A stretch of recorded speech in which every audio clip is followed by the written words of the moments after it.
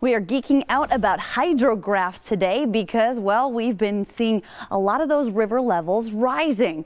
Not talking about Powerballs, though. So if we could throw over our weather graphics to see one of those hydrographs of those river levels that are rising. We continue to see that. At least we've got the dry weather across the area. We've been seeing plenty of that blue sunshine across the area, which has really helped kind of dry us out, which is welcome news for folks dealing with the flooding. Still do have at least 11 flood warnings across the area. Here's that hydrograph. You can see it.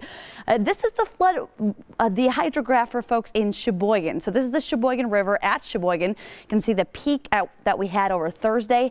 Those blue lines show where the water levels were. Now you see those little zigzags. Those are actually what happened during the day. You get some of the melting, some of the heating during the day, and the river levels increase. Overnight, temperatures drop below freezing. You don't have the melting, and then those river levels start to drop. So we are continuing to watch the Sheboygan River fall into the minor flood stage, and we'll soon be getting into the action flood stage and get that water inside the banks. Folks in Jefferson County, though, the Rock River as well as the Crawfish River, we're slowly watching those water levels continue to climb. It's going to be a slow rise, but still going to be at the moderate flood stage for the next couple of days, even into the weekend.